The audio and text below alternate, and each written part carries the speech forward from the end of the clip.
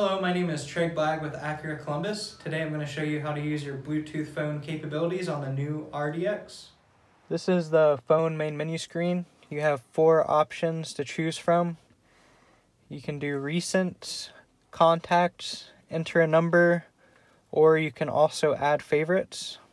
We're going to go ahead and go into recents first. This has all my recent calls. You can swipe up and down using the touchpad. You can also use the buttons on the right side to scroll through as well.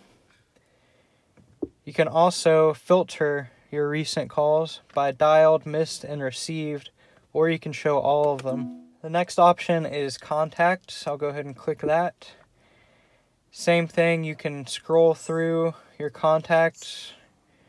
You can also filter by first name or last name. And you can also search as well. You can draw out the letters. And you can also use the keyboard. You can also speak into the microphone to search for a name as well. To enter a number manually, you just click on Enter Number. You can either draw the number 7, or you can go to the keypad and you can type it out.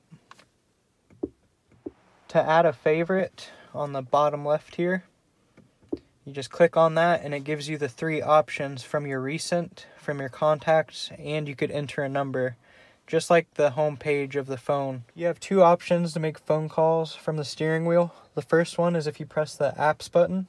From this menu, you'll select phone using the left scrolling wheel. Just press it down.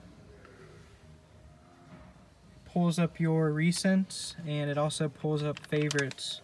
If you have any favorites, you can toggle left and right. Another option you have is the voice command.